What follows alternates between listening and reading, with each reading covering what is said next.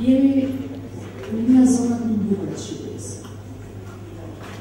Jemi në një gjeografi, në një natyrë, që për ne që kemi kapur 40 dhe ca tjerë, e përjetojmë ashtu siç ka prodhuar kjo natyra, ka nxjerrë një genial, siç është Poradeci. Poradeci thoshte s'ka Zeus, s'ka djalë, s'ka lugat imagjinuar. Ka vetëm popull të paditur, ende, të pasluar.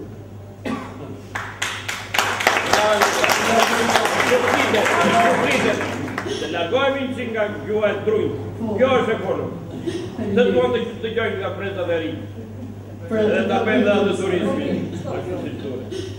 Mirë, çdo thot, a kanë popujt fare, që nuk shijojnë dot natyrën e tyre dhe nuk mbrojnë dot natyrën e tyre. Jo.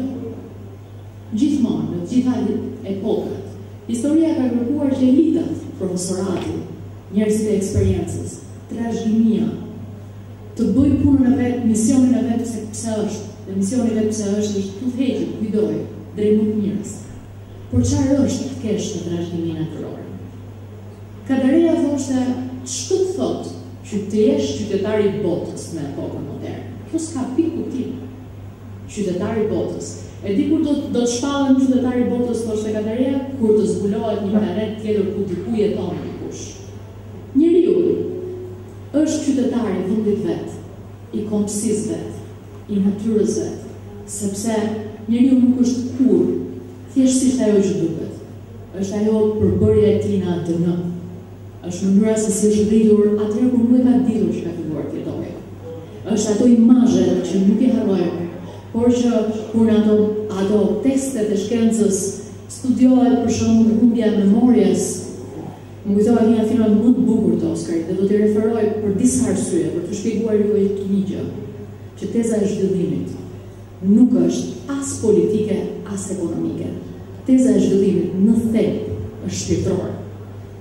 Në thelb teza e zhvillimit është sociale. Nuk bëhet dot një vend dhe një nga arsyet pse politikat dështojnë është se s'kan njerëzit në vete. Nuk i thrasin njerëzit në vete. Ku? Në sakrificë. Për të bërë një gjë, duhet lësh një gjë, duhet investosh një gjë. Flasim ne për rajonin e Ohrit. Kemi pak nga ligjeni dhe më shumë është ndej. Flasim ta zoti Kallamada, flasim që në 79 u njoh.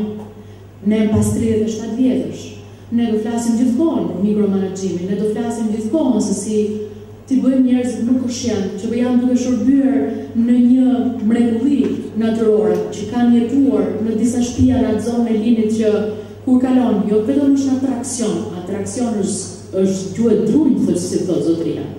Në fakt janë mistike, janë tërheqje, janë ëndërrimtare. Ta shikosh atë kodrën e linit e tij. Çfarë është natyra në cilën rritemi? Është identiteti jonë. Është ajo që jemi. Është ajo që jemi, nuk është zgjedhje e plot, por një ditë bukur ti e kupton që është zgjedhja jote. Pse? Sepse ti nuk di ti je ndryshe përveç se vetvetja. Ju do të filloni të mësoni në shkollë metoda të cilërit mirë, si bëhesh karizmatik, si adel me teoritë e suksesit dhe sjelljes. Po një gjë ju e them me bindje, nuk ka asnjë perfekt në tokë. Nuk ka asnjë individ në këtë botë që mund të jetë të gjitha gjërat bashkë. Po pse them këtë? Se nuk e dini ju? Jo, për një arsye tjetër. Për atë mungesën e dashurisë që kemi ne her pas here të fortë në shoqërinë tonë. Kush është mungesa e dashurisë?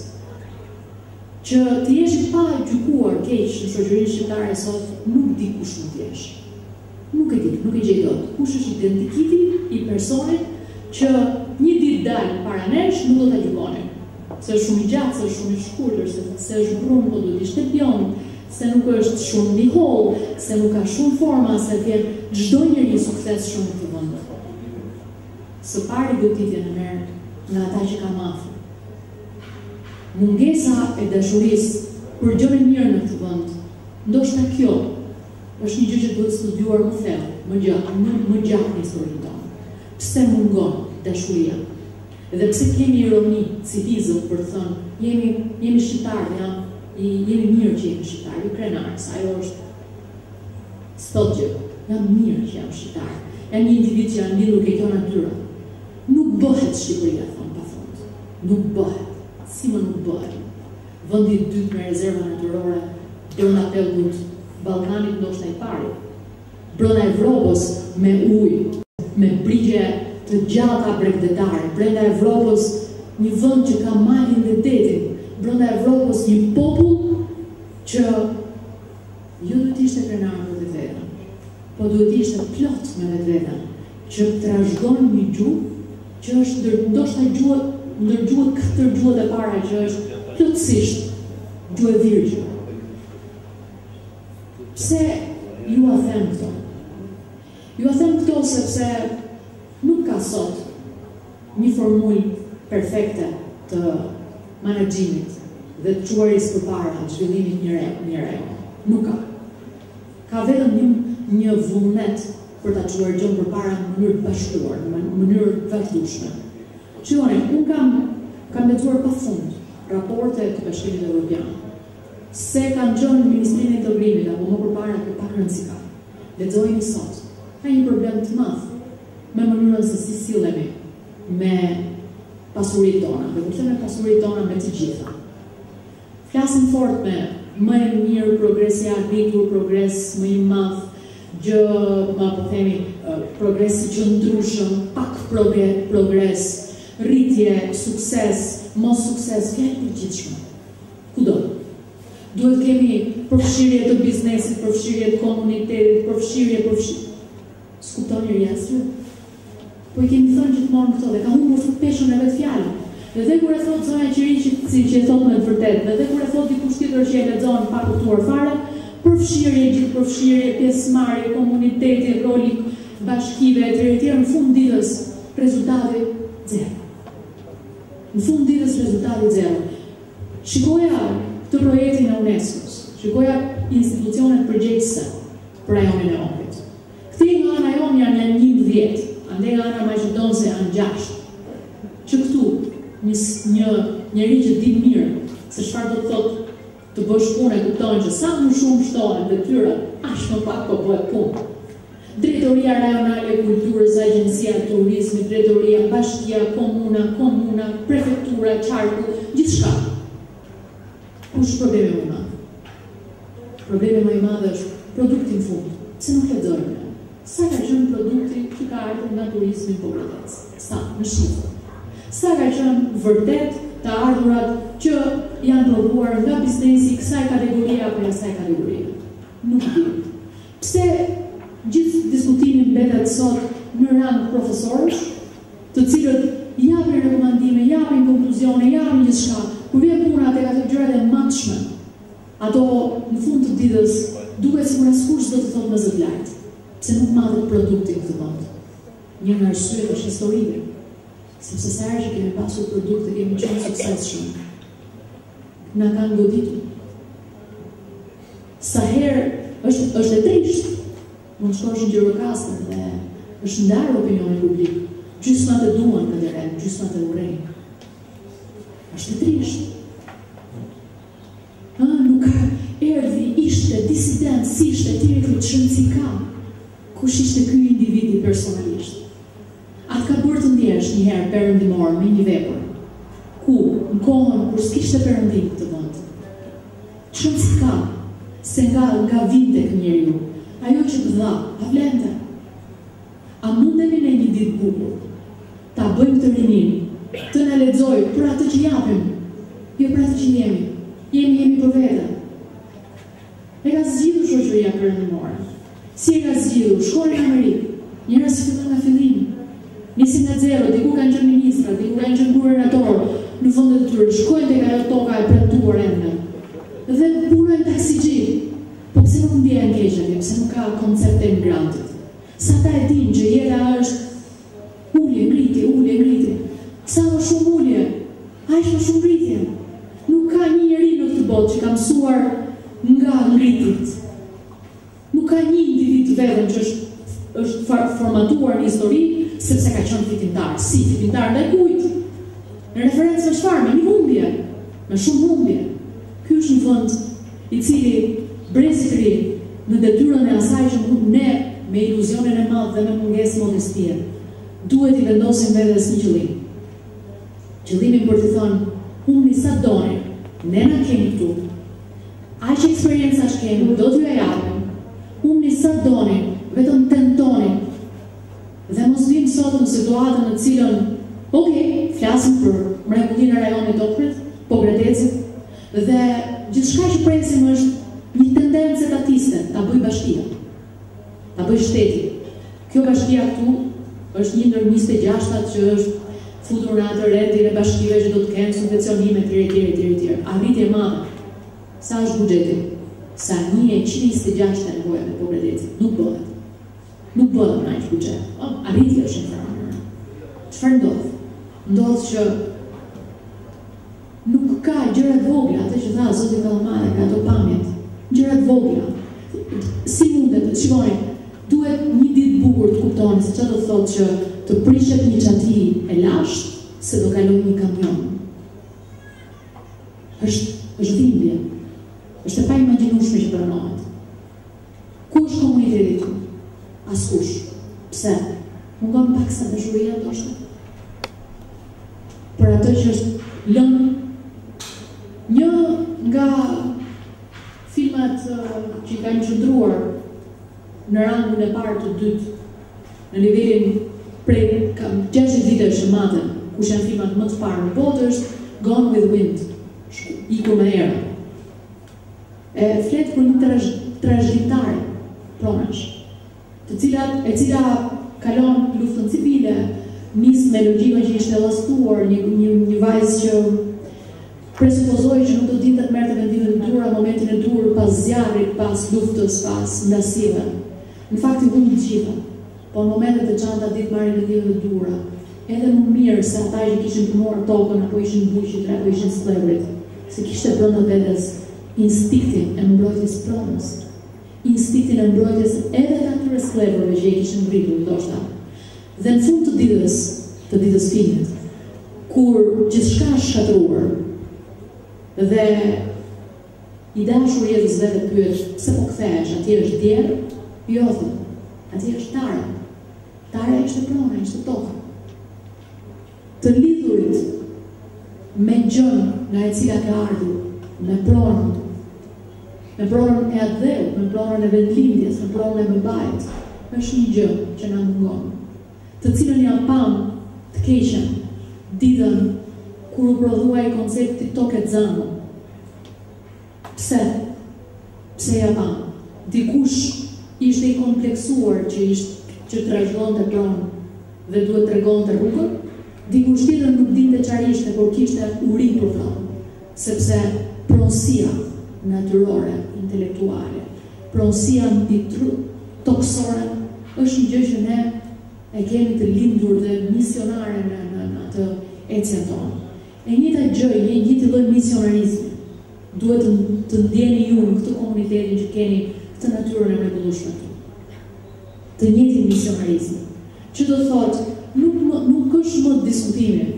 Kemi kaq biznese, kemi kaq hoteleri, kemi kaq tjerë, se unë di fort mirë që ai bilanci bursor shkon gjithmonë në favor të atij shteti tjetër ku vjen puna për tregun e brendshëm të rajonit. Dhe është fatkeqësi. Kjo nuk ka të bëjë fare me këtë dashurinë tonë për tregun maqedonës. Por kjo ka të bëjë fort me revoltën që do të kemi ne. Pse tregu shqiptar nuk funksionon? Pse tregu I brendshëm shqiptar nuk funksionon? Kur këtu prodhohet shumë mirë ndoshta për disa produkte dhe kemi sa avantazhe krahasuese. Kush janë avantazhet krahasuese? A do ta themi ndonjë ditë apo do vazhdojmë prapë me hipokrizi pa dashuri? Prioritet arsimi, prioritet po themi shëndetësia, prioritet reforma, çdo gjë prioritet në një vend varfër. Ajo që ndodh në nivelin makro ndodh edhe në nivelin lokal. Gjitha prioritete. Jo, ju sot këtu keni një kryezë prestigjioze, kundrejt cilës u ndjen e nderuar. Ku ndoshta disa të vërteta duhet I rankojnë, të radhisni. Duhet thënë sa janë të ardhurat e këtij qyteti, cili është bilanci tregtar në atë vendin, në pjesën tjetër të rajonit Ohrit. Duhet thënë kush është prioriteti tek I cili realisht në ato fondet 1 nga 26 të bashkive që po merr nga pushteti qendror ku duhet fokusohemi. Është si një familje vendi, po se mendon ashtu nuk bëhet. Është si një familje, familja ka prioritet çfarë? Çojë fëmijët në shkollë, nuk mund bledhe makina luksoze. Ka prioritet që ata të edukohen se e ardhmë ja vjen aty, por nuk mund të shkojë dhe të blerë një shtëpi tjetër. E njëjta gjë është në vende. Pse ishte theçeri, grua e madhe? Se dinte shumë mirë se ishte çmimi i qumshit për ditë. Ishte politikane e madhe, sepse në çdo moment dinte që po bënte reforma të egra, por e kuptonte që brenda 4 viteve, 5 viteve, kjo ishte vetëm një mënyrë për të shkuar ku te mirëqenia ekonomike. Se në fakt, të gjitha gjërat e tjera kur ti nuk arrin dot të prodhosh mirëqenie ekonomike, kthehen në iluzione, në utopira dhe në një lloj ëndre e cila nuk realizohet, gjithmonë largohet. Dhe fatkeqësia më e madhe kush është sot për Shqipërinë? Shqipërisë ju hapën syt drejt Evropës në një periudhë teknologjike. Shqiptarët sot kanë mundësi që brenda një momenti të informohen çfarë ndodh në Itali, çfarë ndodh në Milano, çfarë ndodh në New York, çfarë ndodh kudo. Jeta e tyre reale është këtu, jeta e tyre mendore është diku tjetër për të rinin tonë. Dhe ne nuk përballemi sot me ato shifrat e ngurta të tipit. Kemi pasur të ardhura $40 në vit në 90-ën, 25 vite më vonë kemi të ardhura $4.000 në fund të vitit. Shikoni, kemi arritur sukses fantastik. Po, kemi arritur sukses. Shqipëria ka ecur përpara dhe në terma ekonomik. Po a ka ecur përpara në terma të pritshmërive të saj, të asaj që pret ajo nga vetvetja.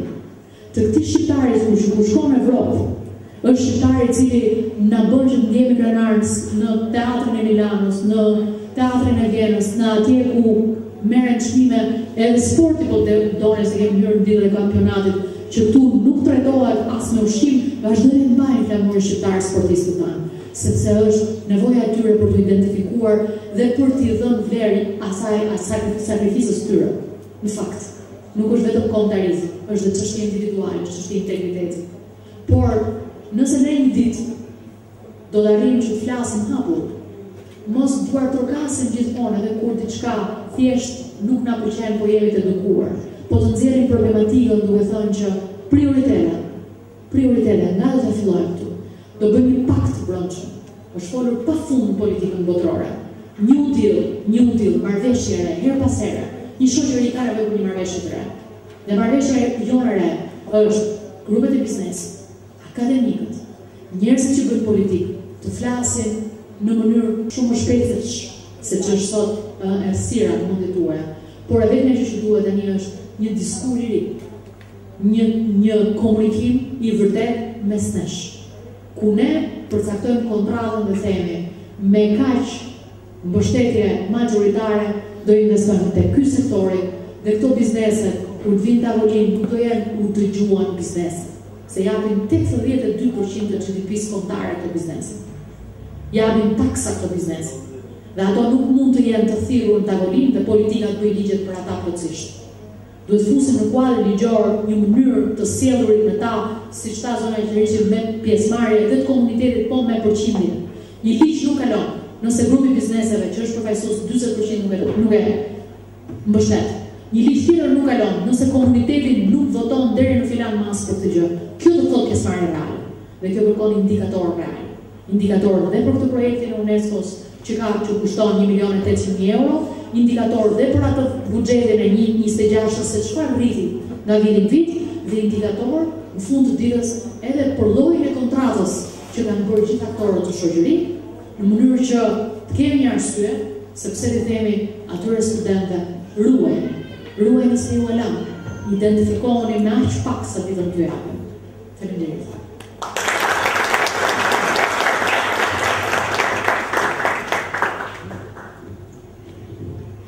Faleminderit zonja Duma dhe për prezantimin, por në radhë parë për sugjerimet e vlefshme që të planë praktik, ajo që është e rëndësishme është të lëmë planë konkrete. Planë praktik për të parë në fund të ditës ku jemi, sa para, sa të ardhura do të kemi. Është estimatja pikërisht e nivelit ekonomik, edhe turizmi, por e gjithë zhvillimit të